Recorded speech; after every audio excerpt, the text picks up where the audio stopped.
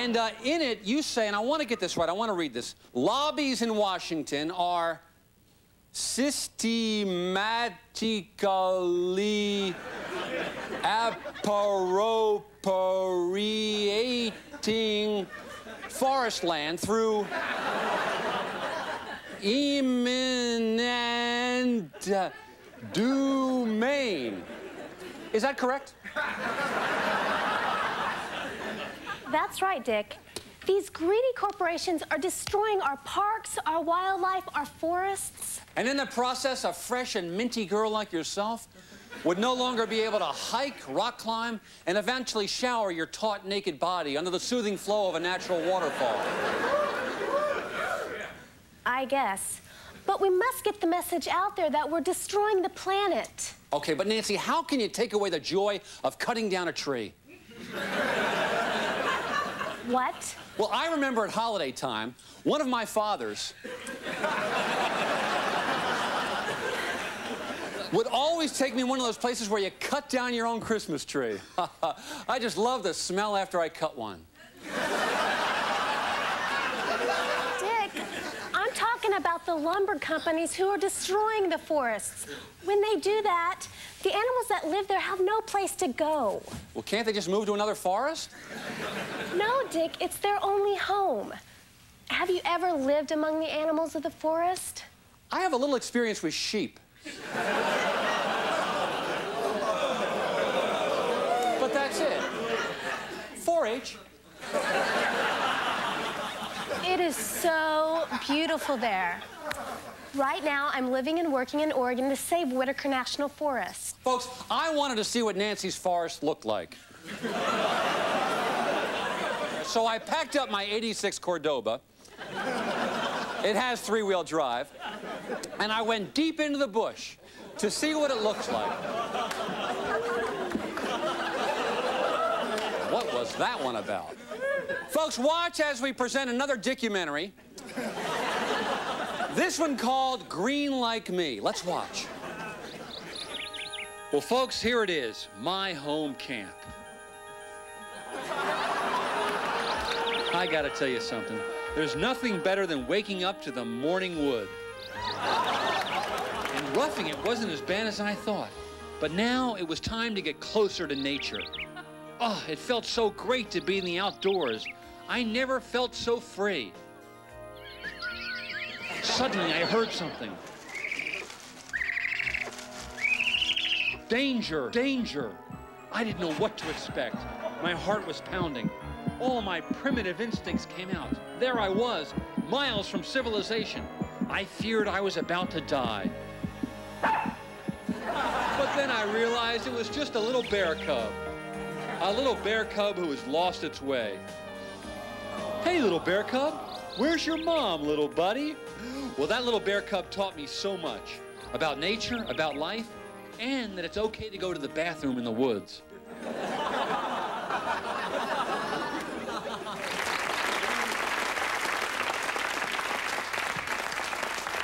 Thank you very much. I'm very proud of that film. You know, I think that film proved. That film didn't prove a thing. Don't you know the difference between a bear and a Cocker Spaniel?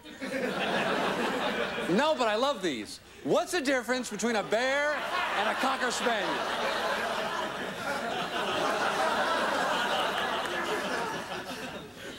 Dick, my mother was killed by a bear.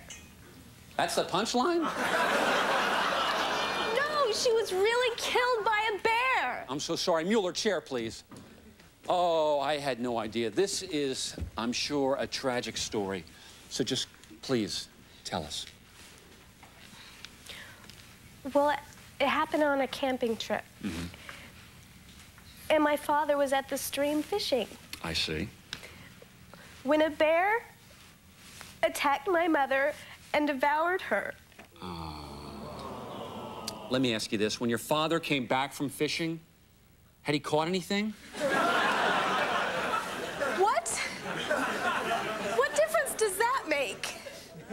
I don't know. I thought it might change the subject. Listen, I'm sorry. You just go ahead and cry, and you just go ahead and slobber on yourself.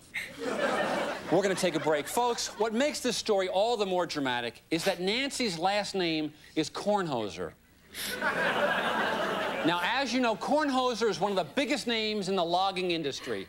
You see, Nancy's father is Charles Kornhauser, the logging giant. And we're going to meet him when we come back. Did anybody tell you? Yeah, he's going to be here. Hi, Q. Thank you very much. Okay, we're back. We're talking about whether or not we should save the planet. And remember, I have no opinion. With us is the natural and piney fresh little girl, Nancy Kornhauser.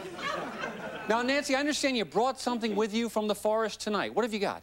Well, they're all backstage. I brought a raccoon, a spotted owl, a full-grown mountain lion, and wild turkey. Terrific. We can drink the wild turkey while we're looking at all the animals. So, what's first? Well, I thought we would start with the raccoon and then save the mountain lion for last. Terrific. This is going to be great, folks. In fact, go wake up the kids. I don't care if it's 4 in the morning. They're going to love this. What do we got back there, Nancy? Okay, this is Mr. Raccoon. Uh-huh. No, mountain lion, you stay there. No, calm down, calm down. No, please. Turkey, no. Don't shoot. Don't shoot.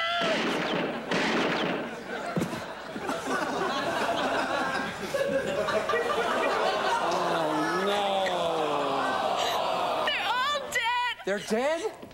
They're all dead. Oh, geez, I'm so sorry. I am so sorry. Come on up here and take your seat. That is so bad. Sit right down there. But, Nancy, you gotta know something right now. Those animals did not die in vain.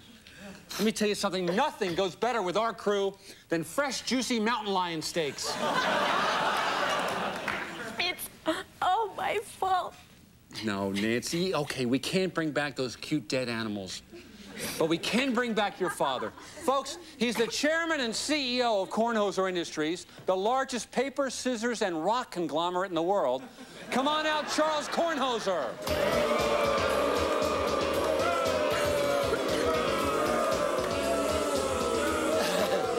Mr. Kornhauser, welcome. Not the friendliest welcome to you, though, sir. Ah, that's all right, Dick. I'm used to that kind of response. Why don't you call me Chuck? Okay, Chuck.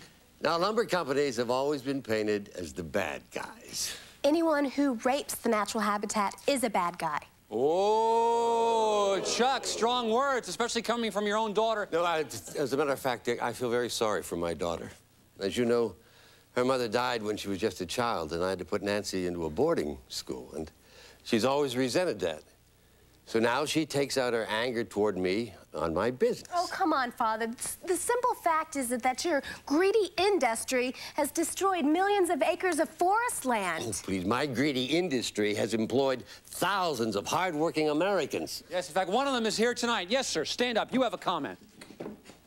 Dick, my name's Earl Jackson, and I'm a lumberjack. Yeah. And I'm here to say if this woman wins this battle, I'm out of work. How can I support my wife? Uh-huh, and I assume your wife is watching at home. No, she's right here. Stand up, honey.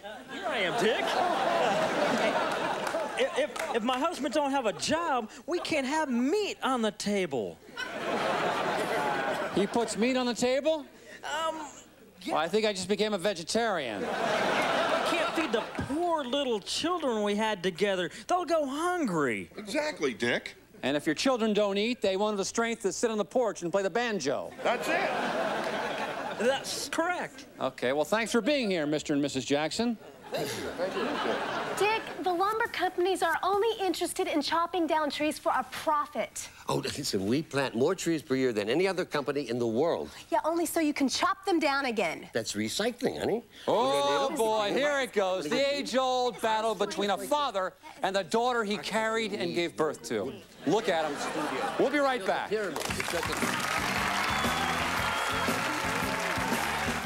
Hey, thank you, folks. We're back, and with us is radical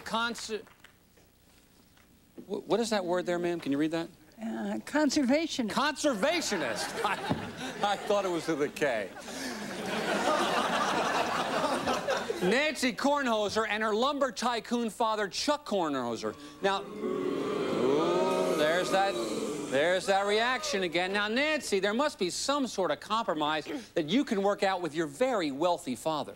He's no better than a common strip miner. Oh. Now, folks, for those of you who don't know, a strip miner is a male exotic dancer who wears nothing but a G-string and a pickaxe. You see, Dick, she makes it sound like we're the only ones responsible for destroying the forest. What about all the trees that are destroyed by the animals? Oh, yeah, like a woodchuck can compete with a chainsaw? You know, that does beg the question, how much wood can a woodchuck chuck? If a woodchuck could chuck wood, Chuck? Well, someone who might be able to answer that question is the foreman for Kornhoser Industries. Give him a hand. Come on out, Stone Mason.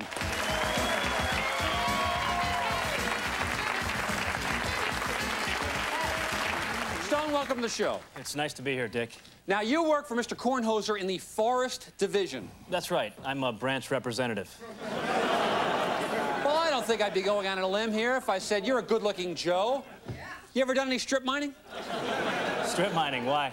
Well, I mention that because looking at you, I realized the village people should have had a woodsman.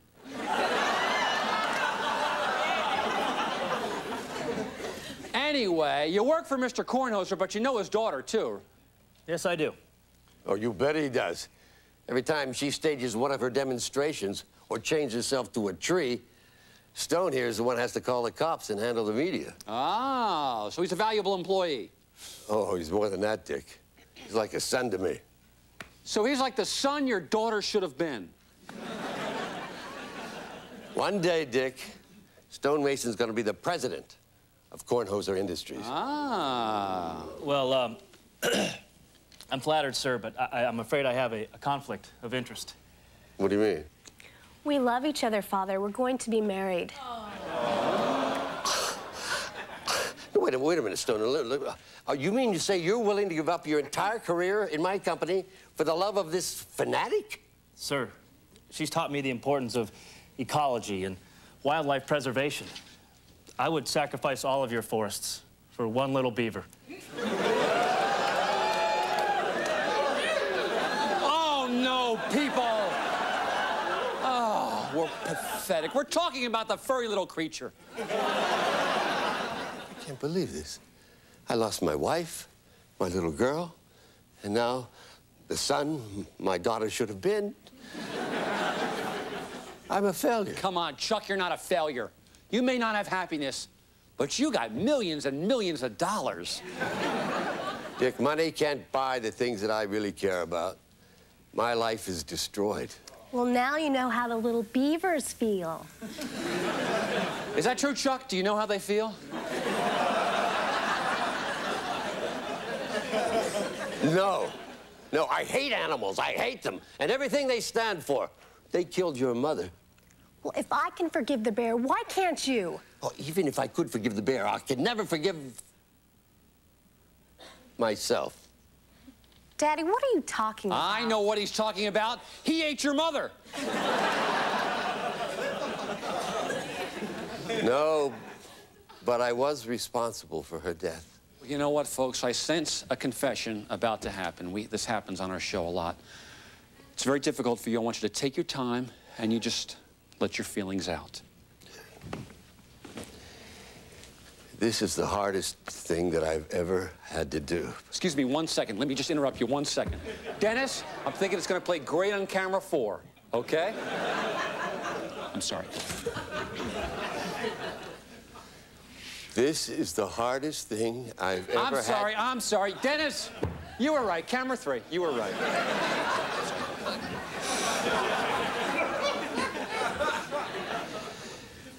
Honey, I loved your mother more than anyone else in the world. We had so much in common. We were passionate about each other. We loved the outdoors. In fact, when we were outdoors, we were even more passionate. For you regular nightstand viewers, the word passionate means horny. I'm sorry, go ahead. Well, your mother and I went on a camping trip. And, well, the minute we got to the campsite, your mother and I became very horny. So she slipped into a teddy, and I pitched a tent. Like any man would do. And then your mother and I, well, this is the difficult part. Your mom and I engaged in wild sex. Whoa, whoa, whoa! Wild sex. Please continue.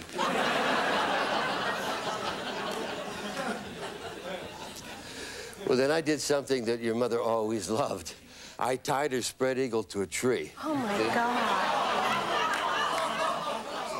And just as after I finished covering her with the honey, I remembered I left the bullwhip back at the car.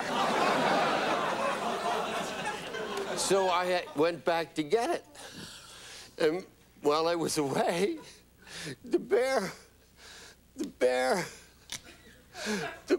came over the mountain. The bear came over the mountain? The bear came over the mountain. To see what he could see?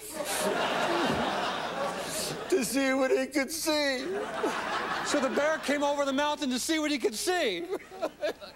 Please continue. By the time I got back to the campsite, that bear had already licked all the honey off your mother. But no, he wasn't content to let it go at that. Honey, you know, your mother had never been with anybody besides me until that bear. So the bear had your wife and ate her too.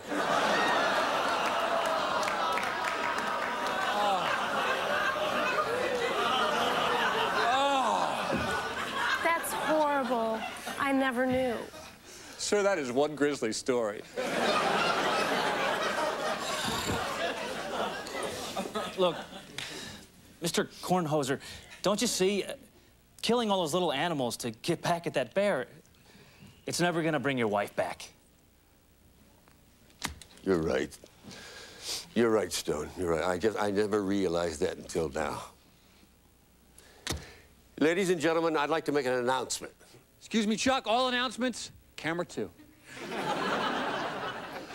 I am immediately announcing the suspension of all logging in Whitaker Forest. Yay!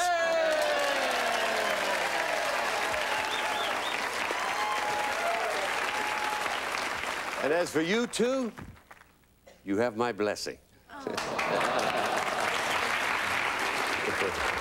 Welcome back. Thank you, sir. Look at it this way, Chuck. You're not losing a daughter. You're gaining a son you always wanted your daughter to be. A happy ending. We'll be right back with my wrap-up right after this. Hey, thank you very much. So, folks, what have we learned tonight? Well, we learned that the forest is a wondrous place full of animals and wild sex. We also learned that a bear is a ferocious creature capable of devouring a human being in an instant. But should we be afraid of these animals? No. For instance, remember that cute little bear cub you saw in my documentary?